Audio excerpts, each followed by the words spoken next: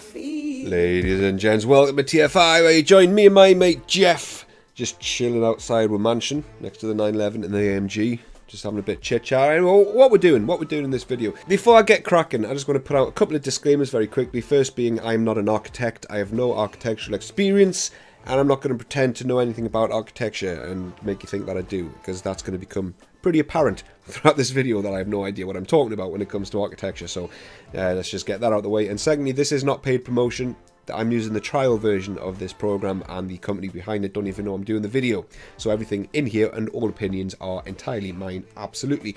Right, what is this? It's Enscape. Enscape is a plugin for Autodesk Revit. And if you follow my channel, you might not be aware of what Revit is. I don't know who you are. You might not know what it is. Well, Revit is the architectural version of Inventor. It's the 3D modeler for the architectural world, and this is it here. So there's War Jeff there in his true form. Cardboard mannequin. There's the 911, there's the AMG, and there's the mansion that you're looking at. So with Enscape, you get a ribbon bar plugin, and then you hit the go button, and it ports your Revit model out from Revit into Enscape, and it makes it look like that within seconds. And I'm not even joking, it does it within seconds. I'll show you that in a bit. And you might be thinking at this point, mate, surely though, if Revit is anything like Inventor, it's got its own renderer built into it. So what's so special about this? Yeah, the picture looks beautiful, but why is this worthy of clickbait videos, thumbnails, and whoop whoop and hurrahs? Well, that's going to become, again, pretty apparent, but you can do this, amongst many things. Look at that. Look at that. That is absolutely spectacular. It is stunning. So you can circle around, and you might be thinking, yeah, I've seen those fandangled cameras that you can have, you know, it takes spherical HDR imagery. What's so good about that? That's just one of those panoramic photographs, isn't it, surely? No, it's not. No, watch. I can actually move around. I can interact and walk around my Revit model in real time, fully rendered. Which opens up an absolute minefield of opportunities. Really does. There's all kinds of stuff you can do with this. So you can walk around, you can press spacebar, then you can fly around, you can jump up to the top floor, and then you can look down. There's War Jeff, there's the 911, I'm just floating on top of the Mercedes, which is not a good idea. I'm now walking on top of it. I hope the paint works alright. Anyway, right, so amongst those things, you can also change the time of day. For example, it's pretty dark right now, the lights are on.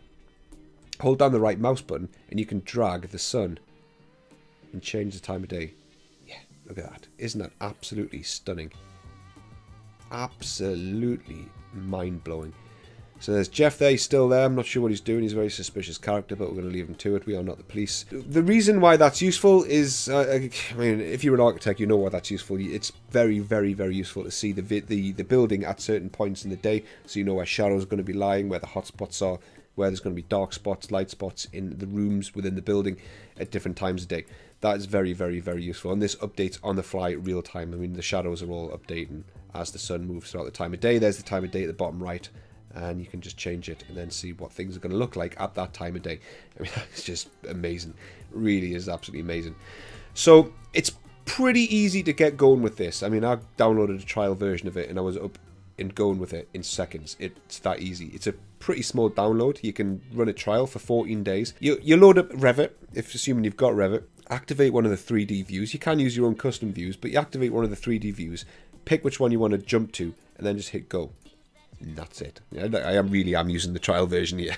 I've got 3 days left on it, and then I can't use it again. So I need to get this video out quickly. So you load up Enscape. You get a couple of tips as it's loading up, but within seconds, it just drops you straight into your scene. It ports the model straight out from Revit into Enscape. It's even got, as far as I know, I think it does, I haven't tried it yet, but it's got its own standalone build, so it can port the model from Revit into Enscape, and then you can use it on a laptop or a PC that doesn't have Revit, which is, again, it's amazing. It means you don't have to carry your desktop with you. You can put it on a little netbook or a notebook, and there you go. So there's the model. It's now in Enscape, not Revit, and we're just now walking around, and look at that. There's all Jeff's mates. This is a very shady looking character. What he's doing there with his questionable fashion sense. What else can we do here? What else can we do? There's a whole world of opportunities here. It is so good. I'll start with one of the best things that this does. This is a live feed from Revit, right? So if you're doing, there's all kinds of uses and applications for Enscape. That sounds like a sale pitch.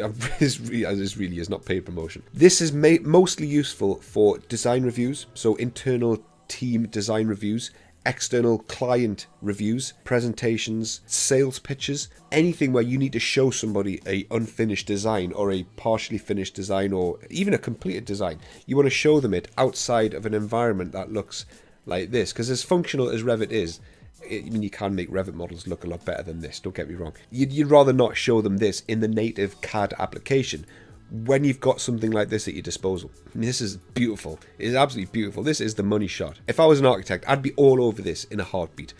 I'd be going balls to the wall with this, using it every day. So as well as it being just absolutely beautiful, it's also a live feed from Revit. So if you are in the middle of a design review or a client meeting, a presentation, sales pitch, and someone says, I want to see that table and chair somewhere else, I want you to extend a wall, drop an extra window in, change the color of the glass, anything they want. You don't have to change the CAD model and then re-render it. It will update Enscape immediately, and that is just phenomenal. So I can take this chair here, for example, just say, right, well, okay, well, you want to see what the chair looks like sort of over here. Let's get that chair out of the way. And you just jump back straight into Enscape, and then it updates it straight away. How good's that? How amazing is that? Round of applause to the people behind this. Now, you might, I don't know, if you're from the architectural world, you might be aware of other programs that do this, and this might not be anything new. I don't know. This is the first time I've personally seen something like this, and it's just blowing my mind that this is actually possible. We're at a point where we can do this. It's just crazy. Okay, so the live feed, that opens up a whole world of opportunities. I don't think I need to really talk about that any more than I already have. So Enscape comes with its own bunch of settings as well.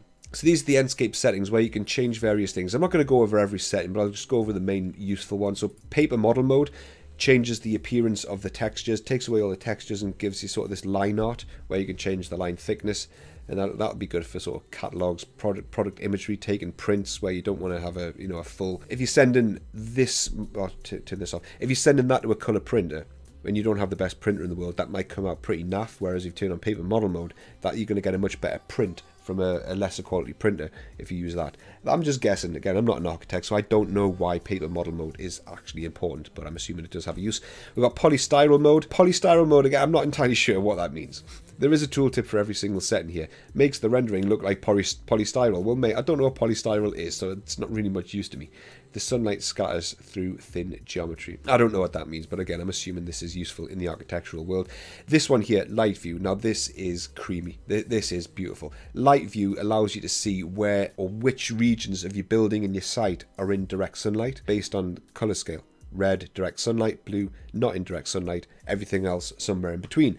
So as the sun moves throughout the day, you can see now the sun is directly above, so the ground is under direct sunlight, hence it's gone orangey ready. And then everything that's blue is not under direct sunlight because it's under the shade. It's like that, from productivity standpoint, is amazing. That is so good. It's one tick. It is one tick of a checkbox to get that. It's just amazing. Depth of field, this is the money shot. This is creamy. So if you want your client to be signing some big fat checks of justice, you want to be turning on depth of field to get the money shot for them. Because people love bokeh. People love a nice blurry background. So that's what depth of field is all about. So you turn on depth of field, you increase it up a little bit, and then we can let's just zoom into this table.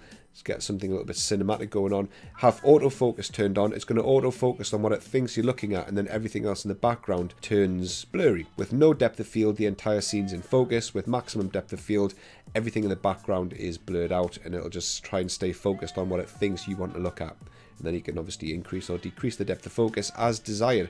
And that's where you get your money shots, your catalog pictures, all the the creamy imagery that you want to sell something based on, because people do love a bit of bokeh. All right, that's depth of field. We've got auto exposure, which is just scene brightness; field of view, which is how much what your peripheral vision is, and then skybox. You can put your own background in, which is really useful if you have the equipment to do so. You can go to site. You can go to the actual site. If you want to be an absolute chief, you can go to the site with a spherical camera, one of these 360 cameras, take an HDR spherical background and drop your building into the actual site.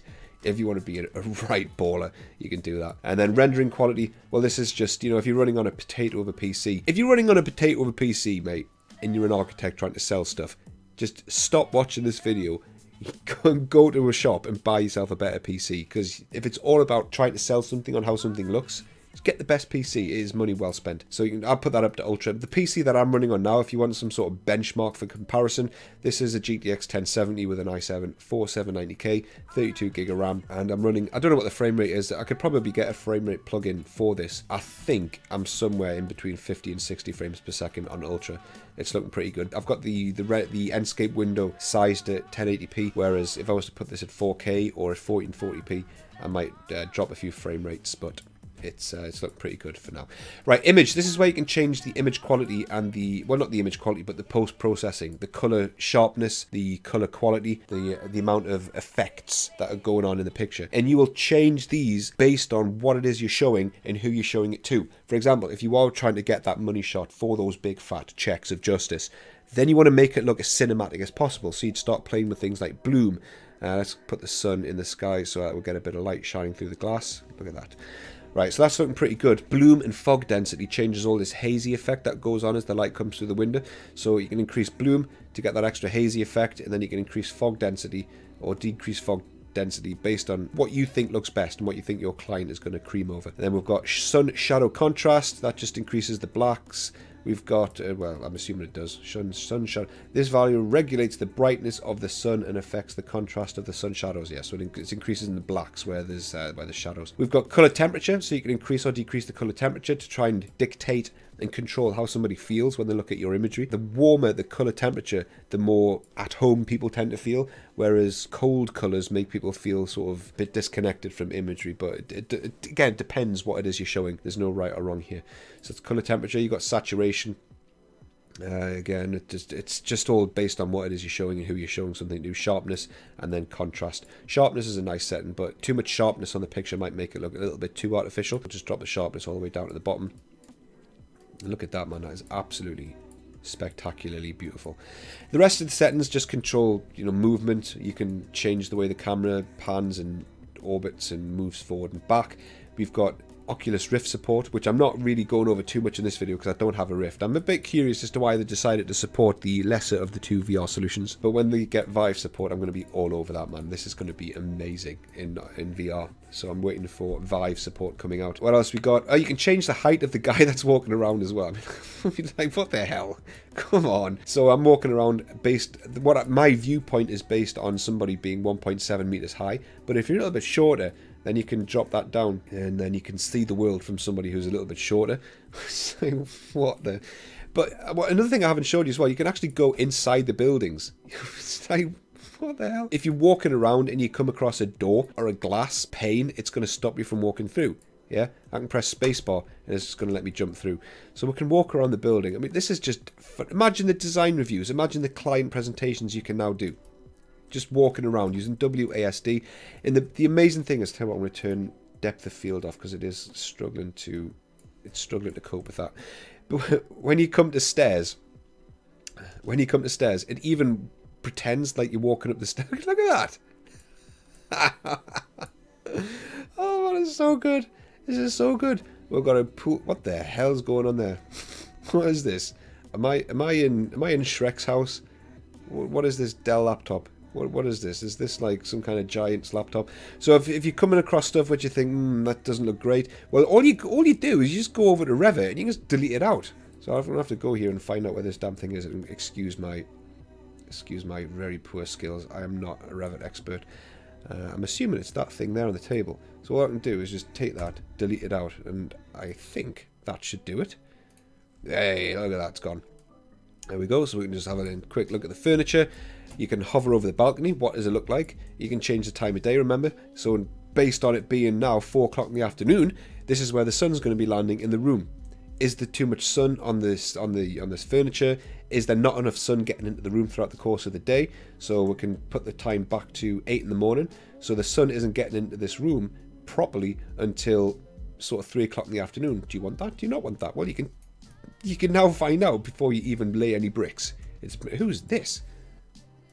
Who is this? Why do you have a suitcase? Where are you going? Are you leaving me? Don't leave me. I'm sorry. I'm sorry. Please forgive me. I take it back. I will be a better man. What? Stop turning your back to me, woman. Are you an air hostess? She looks like a Margaret. So yeah, you can just walk around, press spacebar to jump through rooms, and then I forgot where I was going with this. Oh yeah, because we were looking at the height of the guy. We were looking at the height of the guy or the girl. You could be a girl walking around this, and you can change that in the advanced setting using spectator height. There we go. So we're now 1.7 meters. It's so good. It's so good. It's got its own capture software built in, but I'm not using it. But it does have its own capture software, and I haven't tried to use it either. But you can control bitrate, duration, and the interpolation, which I haven't done anything with, so I can't comment on it. And then customization. I haven't done anything with this either, but by the looks of it, when you launch Enscape, you can have your own loading screen or your client's loading screen to give that personal touch. So if you're presenting to a client, you can have their logo, their company details appear on the launch screen, so it makes them feel like you've really tailored this for them, and that wins brownie points with clients, that kind of thing, rather than just showing them a canned demo. This is Enscape. It's phenomenal, man. It's absolutely crazy. Really is amazing. Sometimes I wish that I was in a different industry to be able to play with tools like this more often and do something productive with stuff like this, because you sometimes think you're missing out when all this stuff's going on in other industries. Needs and musts, supply and demand, as they say. Alright, that'll do. I think that's Enscape.